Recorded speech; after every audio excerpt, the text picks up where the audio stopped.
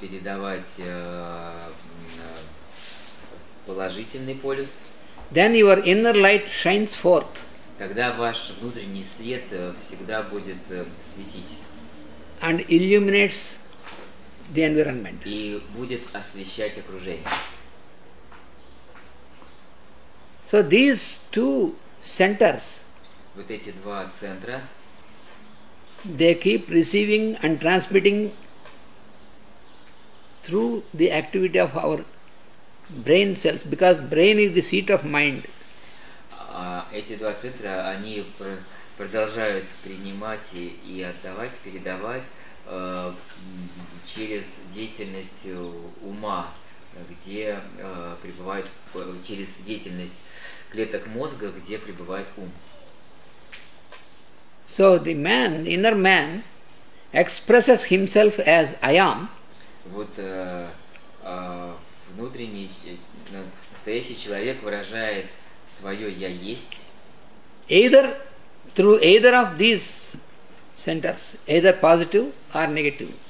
Либо через позитивные, либо через отрицательные центры полюса. When he expresses through the negative center, Когда он выражается через негативный центр, then he is called the individual. тогда он называется личностью. Then he is an individual person. То есть тогда он является личностным, индивидуалистом. Then he is limited. И тогда он ограничен. When he begins to express to positive center, А когда он начинает выражаться через позитивный центр, then he is unlimited. тогда он не ограничен. So who is this positive center in us? И кто этот позитивный центр в нас? He is called, Он называется Ishvara. Ишвара.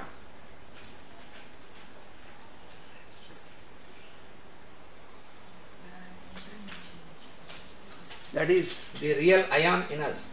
Это настоящее «я есть» в нас.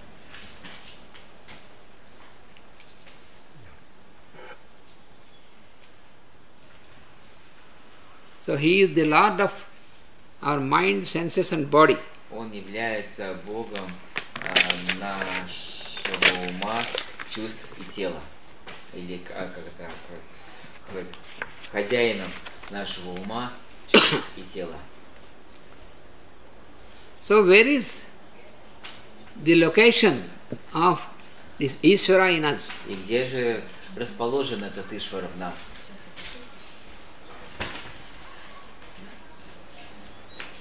In the Bhagavad Gita, the Lord explains В Бхагавад-гите Бог объясняет, that this Ishvara, что этот Ишвара, he exists он существует in the center of consciousness, that means the heart center. в центре сознания, что означает сердечный центр, Expresses himself through this center. и выражает себя через этот центр.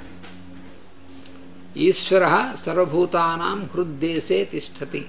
That means he lives, he dwells Это означает, что он живет, он пребывает and expresses through this center. и выражается через этот центр. He is called Ishvara because Он называется Ишвара, потому что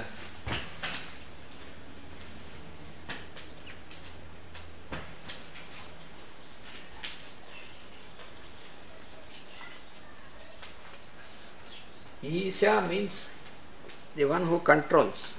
Потому что Иша означает тот, кто контролирует. So he is called Ishvara because he is having the control.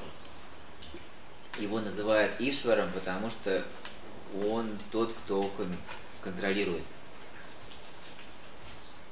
So every being has this Ishvara as the center of consciousness, that is the I am. И каждое существо имеет этого Ишвара как центр внутри себя, как я есть.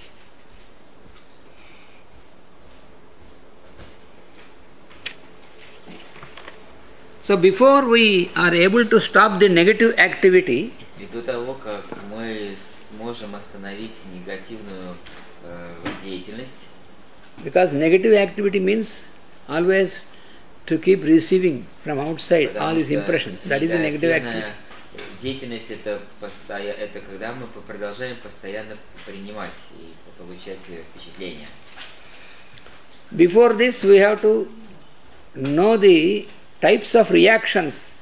До этого мы должны знать типы реакций, That are taking place, которые имеют место быть in the activity of our mind. В деятельности нашего ума. Also, we have to know that И также мы должны знать, we have two aspects in us. у нас имеется два аспекта в нас.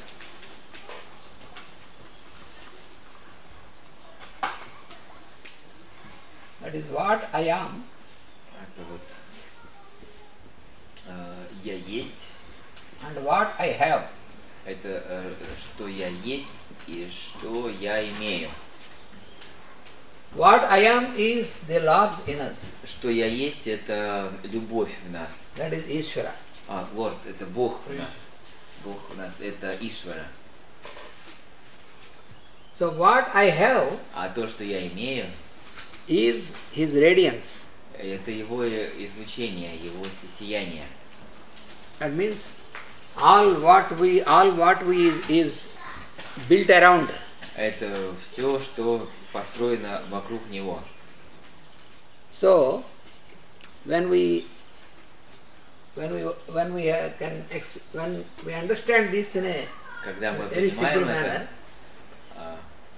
это, Patanjali says that we have to surrender what I have to what I am. Патанджали говорит, что мы должны сдать то, что я имею, тому, кто я есть. What I am is only one, the Lord consciousness. То, что я есть, это только одно, это сознание Бога. What I have is А то, что я имею, infinite. оно бесконечно.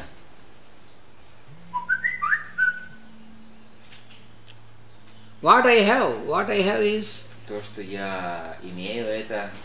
if you start making a list of what I have, Если вы начнете делать список того, что я имею, then it becomes a big list because it starts with the body. I have a body. это будет довольно I have большой senses. лист. Он начнется с того, что я имею тело, I have mind, я имею ум, and then I have the objects around. I have my house, имею объекты вокруг, я имею свой дом, and then I have persons around. также я имею людей вокруг. So everything you say, I have this, I have that, I have this, И все, like что вы this. скажете, что я имею то, я имею это. Suppose if you are given a certain time, say, if you are asked to make a list completely what I have, Например, если вас попросят сделать полный лист того, что я имею, it becomes an endless list. это будет бесконечный список.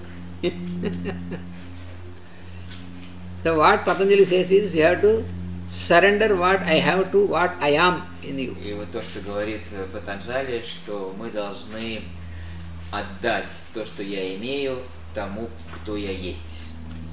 That is what is called Это то, что называется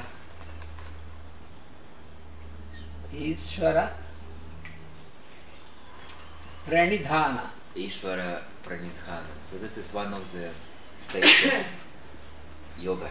Yeah? Yes, Ишвара highest state. Пранидхана это одна из ступеней йоги. Pranidhana means a total surrender.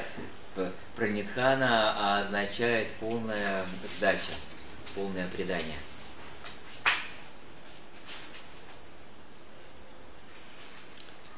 You have to make a total surrender Нужно полностью сдаться.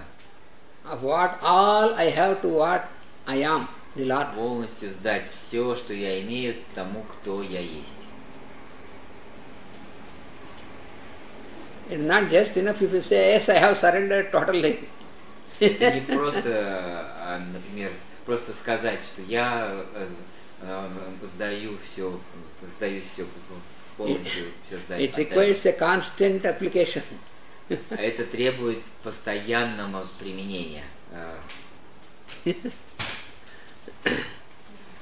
We have to you can surrender some object or something, but it is not easy to surrender your mind and all your thoughts and all these things. Вы можете отдать какие-то материальные предметы, но это нелегко отдать свой ум.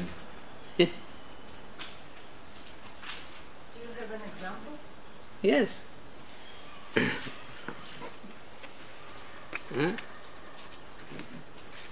Suppose I say that I have surrendered. Например, I have surrendered my wealth or all belongings and all these things. Например, я сказал, что я отдал все свое имущество, все, что я имею. But what about my ideas about all people? А как насчет моих идей о других людях? About myself. About myself, about others, more about others. About myself also. Myself means Также и о себе. impressions about myself also. И также I am впечатление о самом себе. like I am great, I am Я important такой and all these things. великий, такой там умный и прочее. I'm victim. Наоборот, несчастный, бедный. So, surrender of all in total to surrender. То есть нужно полностью все отдать. That is not easy, but there is no other way also. Это не легко, но не существует никакого другого пути. Then, when we say we have to surrender, make a total surrender to Ishvara, then И когда мы говорим, что мы сделали полную сдачу Ишваре, then okay, I am ready to do it, but where is that Ishvara? Where can I find him? и вот я готов это сделать, но где же этот Ишвара? Как же я его Where is найду-то? where is his address? Где же он живет? That is why Patanjali immediately has given that also. Ну вот поэтому Патанджали сразу же отвечает. He says that Он говорит,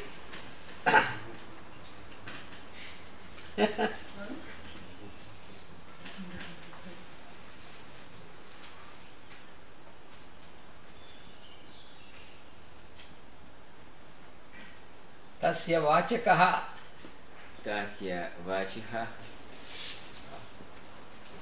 Pranavaha. Пранава.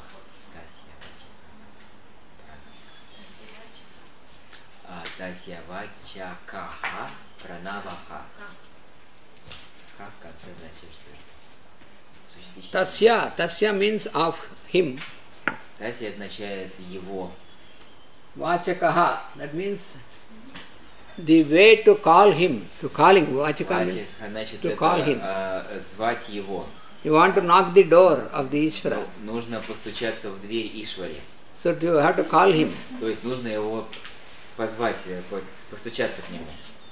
And how you can call him? А как вы можете его позвать? Through pranava. Через пранаву. What is this pranava? А что это за пранава? What we call Om То, is что called мы pranava. называем Ом, это и есть пранава.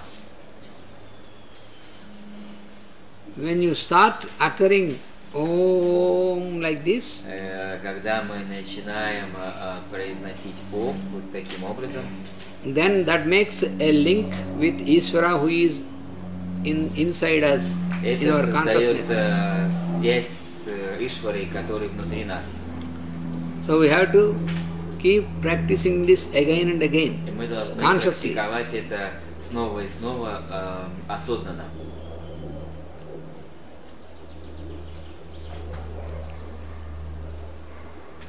when we call him through this pranava, through this uttering Om, Когда мы зовем его через эту пранаву, через произнесение Ом, then we will realize that he also is calling us. когда He is always there ready. начинаем понимать, что он всегда зовет нас, он уже здесь всегда. So he is located at the center of our consciousness always to keep himself ready and available. Он расположен в центре нашего сознания и всегда готов и доступен для нас. So when we utter Om from consciously, when we practice this, then Когда мы практикуем Ом сознательно, this makes a channel. это создает канал.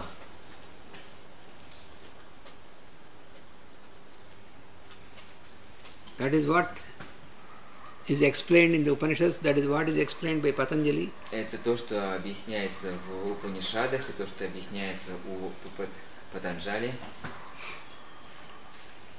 This is because this pranava exists everywhere in this space. Это потому, что эта пранава, она существует всюду в пространстве.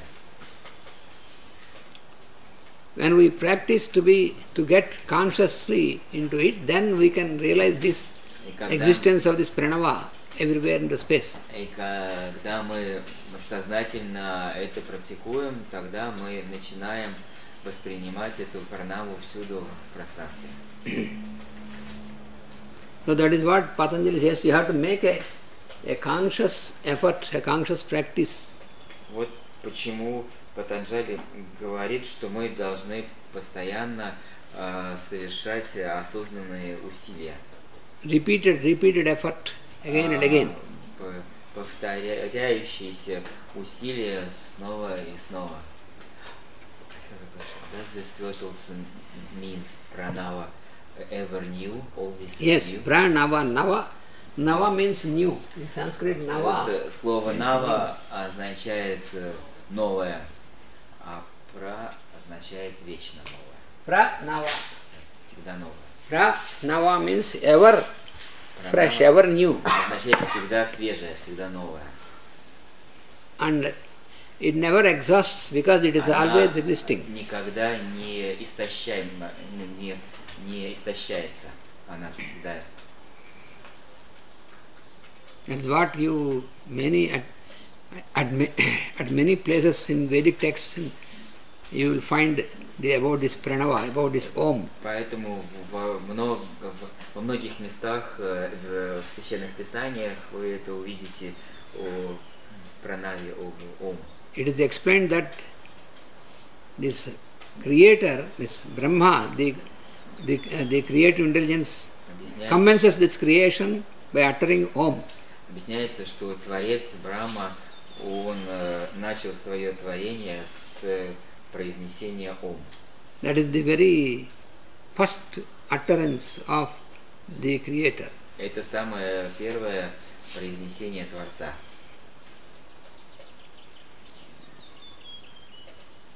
Same in the Bible. Yeah. Yes. The Word was with God and the Word was God. Ну вот сказал, что то же самое в Библии. Библия начинается со слов. Вначале было Слово, и Слово было Бог. That is the very process of utterance also. И вот это также сам процесс произнесения. We are also able to utter a word or a sound И мы также способны произносить слово или звук because of this pranava only. только благодаря этой пранаве. Because this Ishvara is there, Поскольку Ишвара там присутствует, who is allowing us to utter. который позволяет нам произносить. So we have to make a conscious contact. Поэтому мы должны совершать осознанный контакт. A conscious contact means not an emotional contact. Осознанный контакт значит не эмоциональный контакт. We have to cross this emotion and all the mental, Мы then only we должны can get into real contact. пройти через все эмоциональное и ментальное для того, чтобы достичь настоящего контакта. You know, in us we have different levels of consciousness, different degrees of this. Знаете, в нас мы имеем разные уровни сознания. And those are all worked out by the energy centers which are arranged in our constitution. The energy centers, they are worked out through the energy И centers. они работают через энергетические центры в нашей конституции. And it is these energy centers И эти энергетические центры, which are technically called chakras. которые технически называются чакрами, But unfortunately, но, к сожалению, they are very wrongly understood. сейчас это очень неправильно понимается. Chakra, there is all these chakras and all these, you have so much of literature and all these things as if there are really some chakras or wheels, but it is only energy. It is not at all, it is a whirlpool of energy, not some physically like a chakra. Сейчас очень много литературы на эту тему, объясняющие чакры, но чакры это не физические, это энергетические объекты.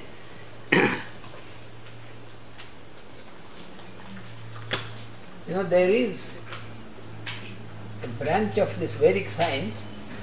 Вы знаете, есть ветка ведических наук, Which is called Tantra. которая называется тантра.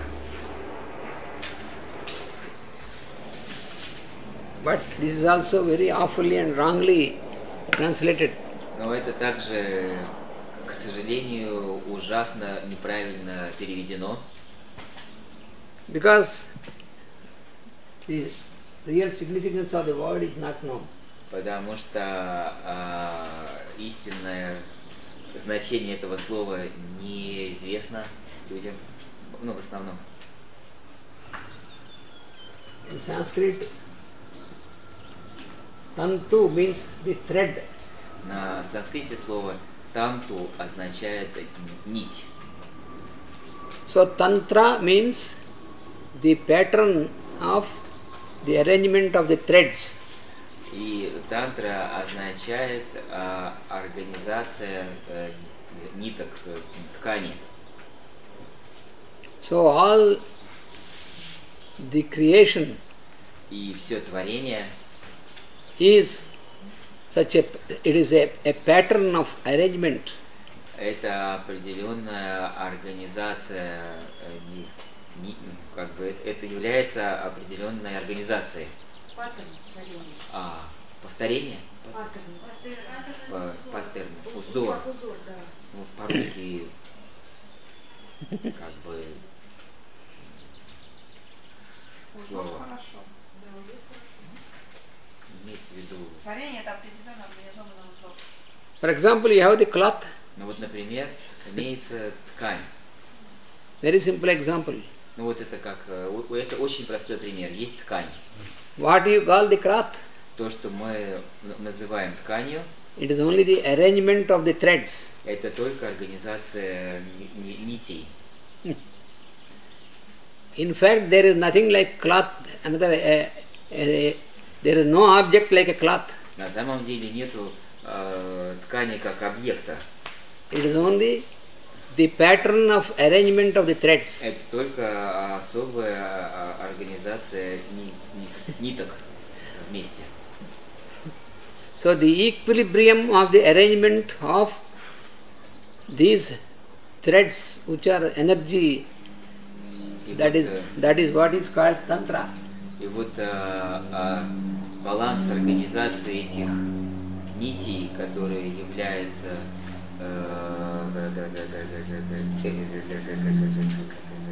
энергиями, это вот и называется тантрой. So our system, our structure is also made according to this, and that is why you find all these activity, all these centers, energy centers are chakras in us. И также, собственно, наш организм и все в нас, оно организовано в соответствии с этим паттерном, и чакры точно так же, то есть и чакры являются частью этого. But then, in this text of Patanjali or in Bhagavad Gita, you don't find the name of any chakras and you don't find the name of Kundalini. Но вот, например, в текстах Патанджали или в текстах Бхагавад-гиты нигде не упоминается о чакрах или о кундалини. This is because Это потому что it is in the form of direct instruction how you have to apply. That is why они написаны, all these names are not given.